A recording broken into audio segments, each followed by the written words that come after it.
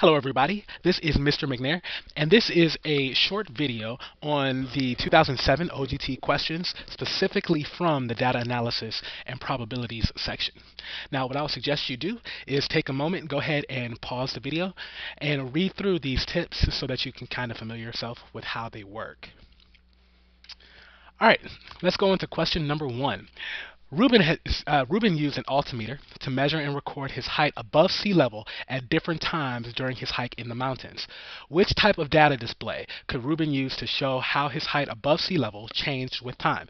Now, one of the key phrases here is changed with time. Okay, anytime you see something that says change with time, generally the best best way to represent that is through line graphs. Line graphs always show change in data over time. So our answer for that one is A. Number 5, the noon temperatures are recorded for 7 consecutive days in Cleveland, Ohio. The sum of the 7 temperatures is positive. Which statement about these 7 temperatures must be true?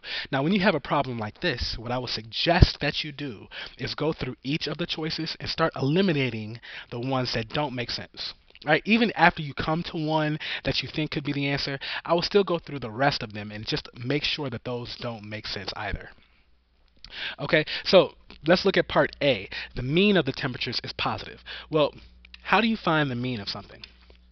Well, another word for mean is average, and you find the average or the mean by taking the total number, the sum of the entries, and you divide it by the number of entries that you have. So in this problem, we don't know specifically what the sum is. The only thing we know about the sum is that it's positive. It's a positive number. And the number of entries we have is 7. Now, anytime you take a positive number and divide it by another positive number, the answer is always going to come out to be positive. So, the mean of the temperatures is positive. Does that make sense? Is that always going to be true? Well, in this scenario, yes, it will. Alright, so A is our answer. But let's go through the other choices just to make sure that those don't make sense. So part B, it says the mode of the temperature is positive. Mode is talking about the entry that occurs most frequently. Now, I'm going to go ahead and make up a set of data, such as -1, -1, -1, -1, 15, 30, and 45. Here's 7 temperatures. They fit our data because if we added them all up, the answer, the sum of these temperatures would be positive. But the mode here, the mode would be what? The mode would be -1 because that occurs 4 times. All right. So is it possible that we could have a set of data that the sum is positive, but the mode is negative? Yes, we came out with that one here. So we know that B couldn't be the answer. C. The median of the temperatures is positive. Well, median is talking about when you put the data entries in order from smallest to largest. Median is the one that occurs in the middle. Well, here, using the same set of data, what's the median? Well, here the median is -1. That's the number in the middle. So still, this set of data is true, and the median came out to be negative. So that one couldn't be it.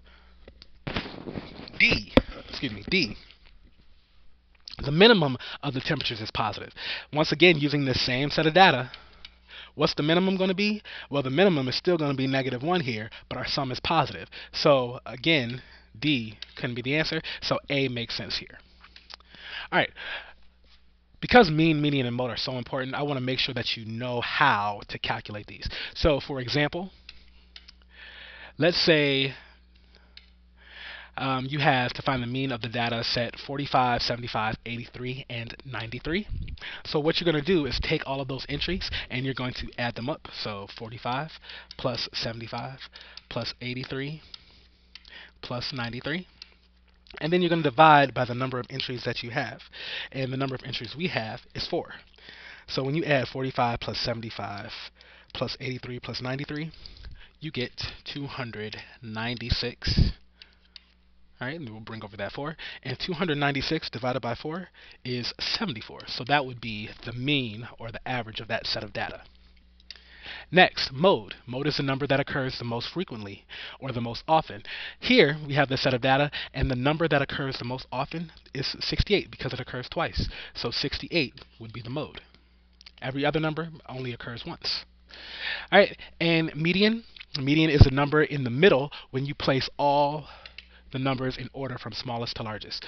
So here, the number in the middle of these 7 numbers, the number in the middle would be 75. All right, because you have 3 higher than it and 3 lower than it.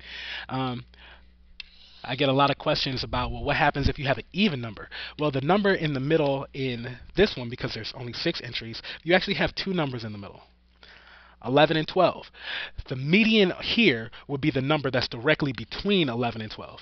And the number directly in between or in the middle of 11 and 12 is 11 and a half.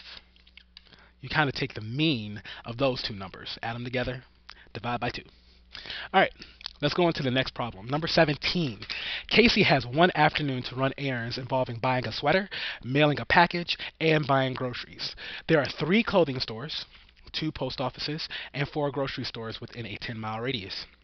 How many combinations of 1 clothing store, 1 post office, and 1 grocery store are available within a 10-mile radius? So here, what I suggest you do, you actually have 2 options. You could go ahead and make a tree diagram and say, okay, well, here's all the options for sweaters, and then from those options, here's all the options to mail a package, and from all of those options, here's all the options to buy groceries.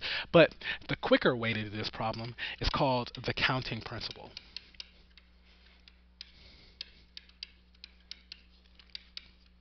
And the counting principle says that when you have all of these options, you could just multiply all of your options together. So for example, you're trying to buy a sweater, mail a package, and buy groceries.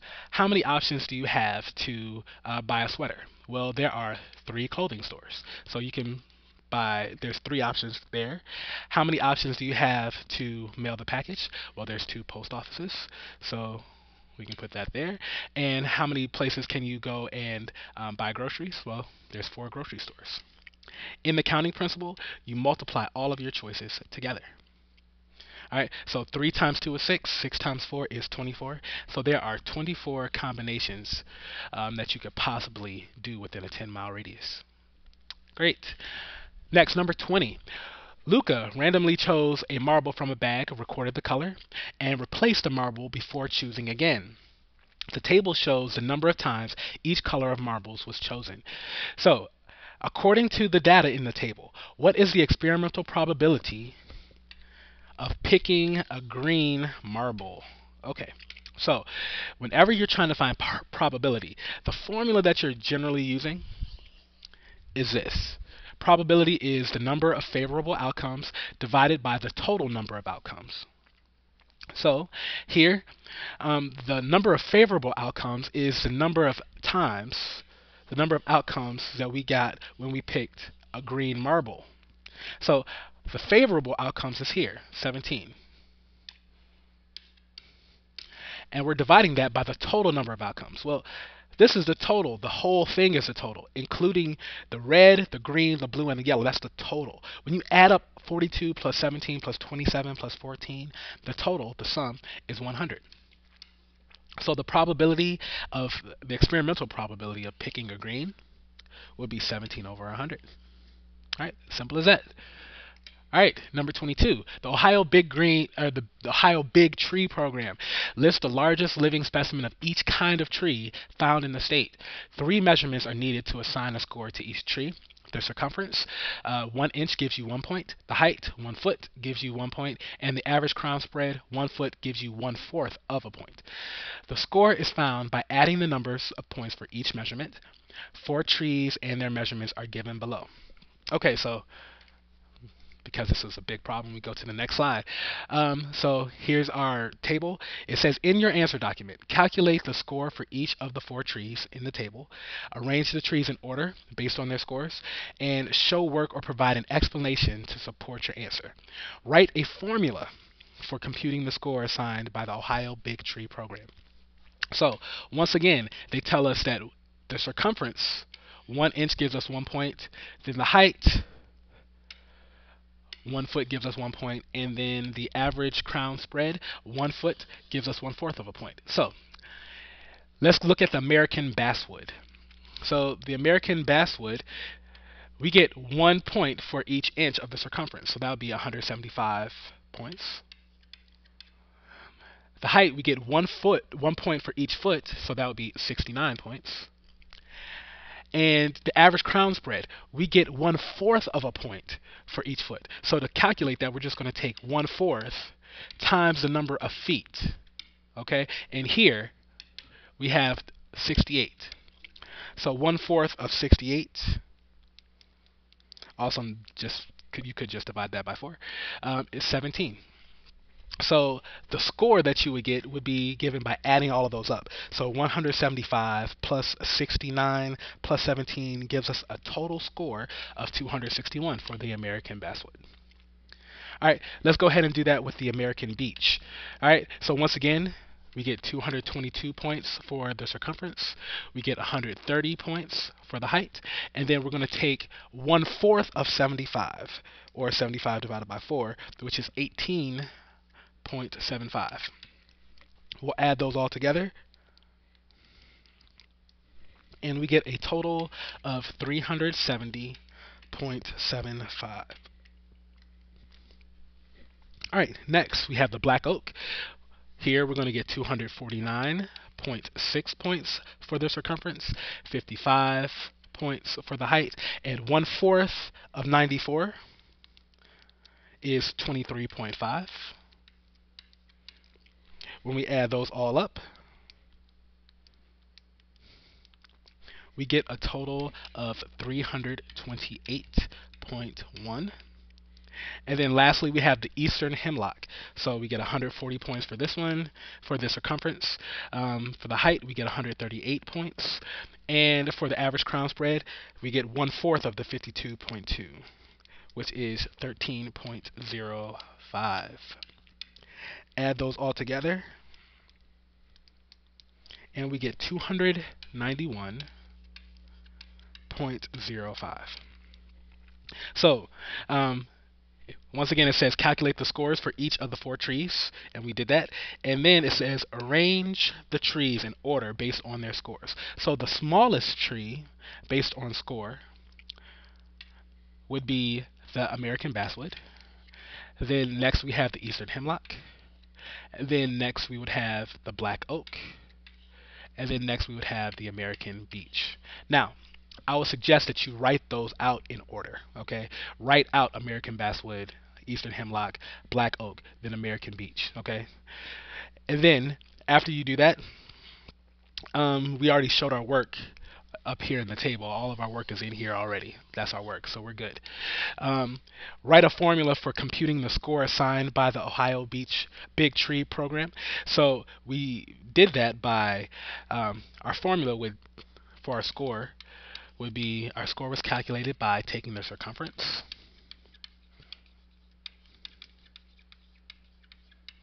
and then adding in the height of the tree, and then adding in 1/4 of the average crown spread.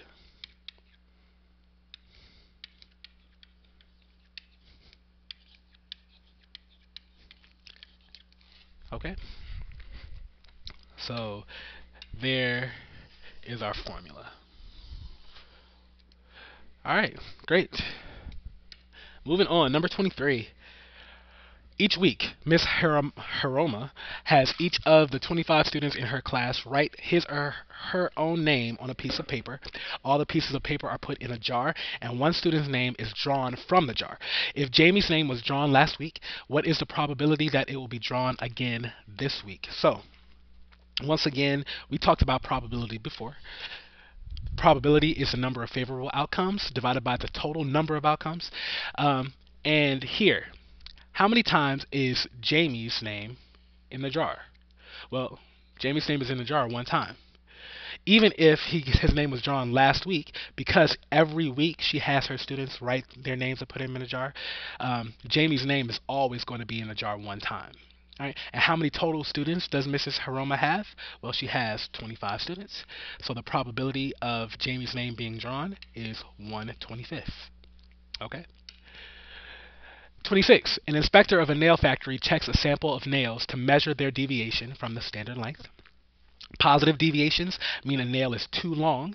Negative deviations mean it's too short. So the problem says, based on the inspector's chart above, what is true of the nails produced at this factory? So I would go through these, just take a look and start eliminating the choices that don't make sense. So part A, the nails produced all have standard length. Well, that's not true because we said that a positive deviation, like we have here, a positive deviation means that the nails are too long, and a negative deviation, like we have here below 0, means that the nails are too short. So positive deviation, these are too long. Negative deviation, these are too short. The only ones that are standard length are the ones that are exactly at 0, and that's that little bar in there, that 1.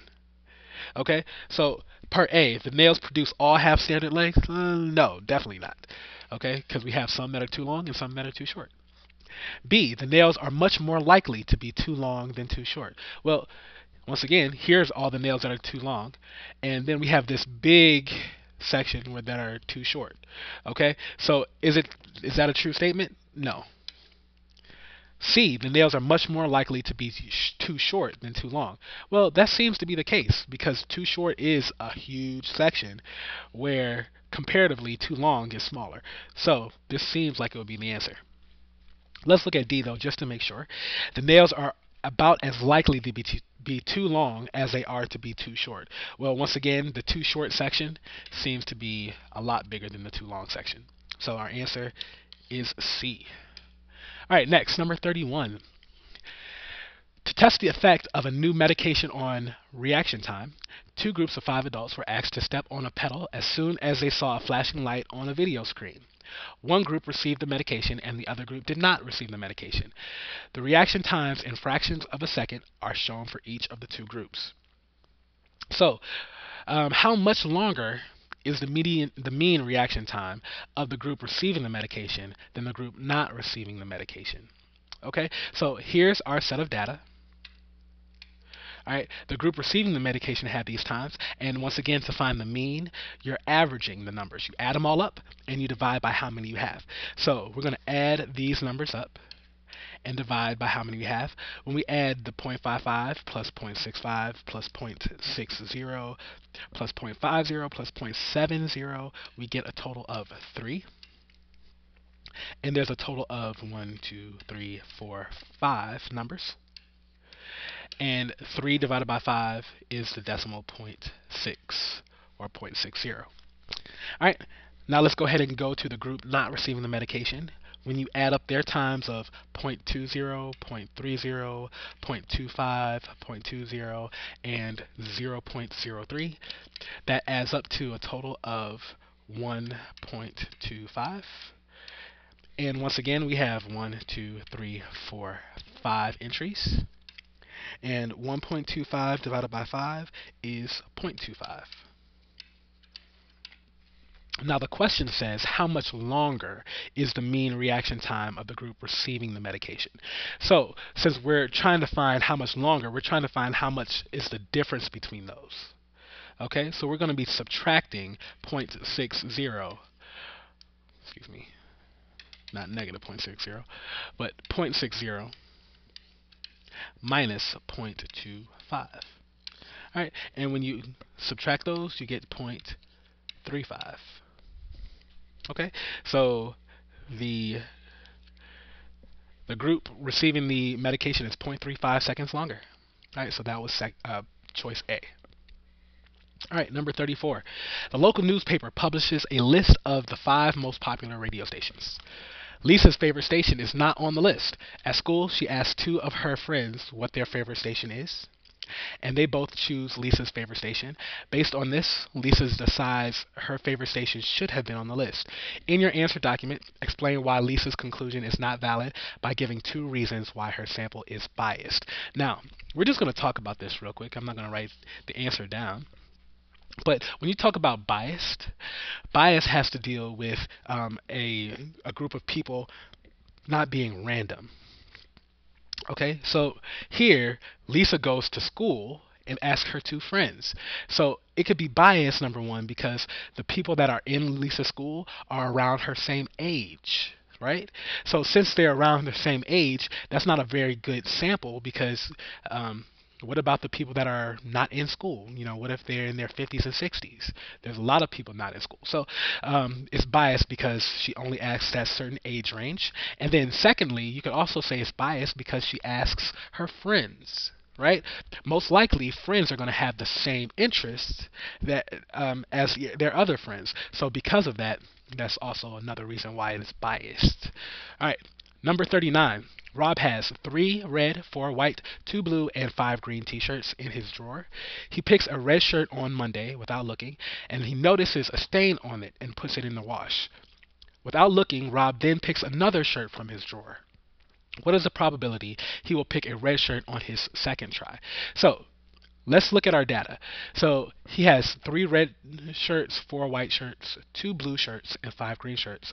But he takes one of the red shirts and puts it in the wash machine because he sees a stain. So we don't have on his second try, we don't have 3 red shirts to choose from. We only have 2. So once again, we know that probability is the number of favorable outcomes over the total number of outcomes. So here, the favorable outcome would be picking a red shirt. So how many red shirts does he have now that 1 is in the wash? Well, he has 2. How many total number of shirts does he have now that 1 is in the wash? Well, 2 plus 4 plus 2 plus 5. That's a total of 13. So the probability of him picking a red shirt on the second try is 2 out of 13. All right, number 43. The histogram below displays student scores on Mr. Dell's English exam. How many students scored below 70 on the exam? Well, the students that scored below 70 on their exam are represented by these bars here. The score is 50 to 59, and the score is 60 to 69. Everybody else scored either 70 or higher. So in the 50 to 59 category, we had 2 students. In the 60 to 69 category, we had 4 students. So that's a total of 6 students. All right. Great. That was the 2007 data analysis and probability. Hopefully that was helpful to you. Good luck studying.